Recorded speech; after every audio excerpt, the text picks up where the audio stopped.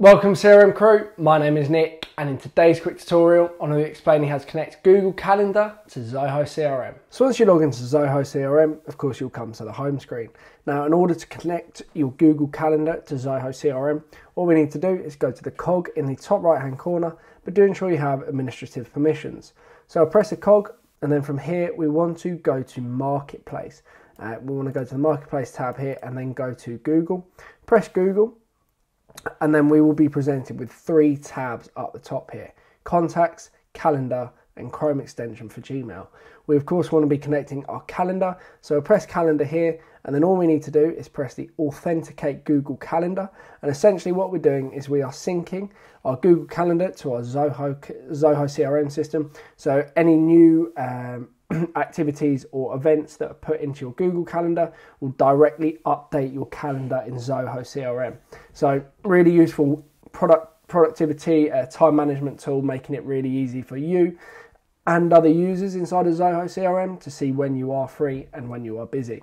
So press Authenticate Google Calendar and then you're going to get a pop-up window as this is Google, and you just need to sign into your Google account. So once you do, you then need to grant Zoho CRM or Zoho Corporation access to your Google account or grant them access to your Google Calendar. So scroll down the bottom and press allow, and then as you can see here it will then load up and the calendar will be authenticated.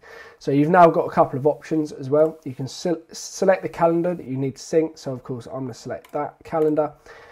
As that is my only calendar. If you have multiple calendars you can select between the options you have, and then you've got sync options. So two-way sync, that's it. That works if you create an event on your Google Calendar, it will sync to Zoho, and if you create an event on Zoho, it will sync to Google. You've got one-way Zoho CRM calendar to Google, so sync only your Zoho CRM events with your Google Calendar, or vice versa, sync only your Google Calendar events with Zoho CRM.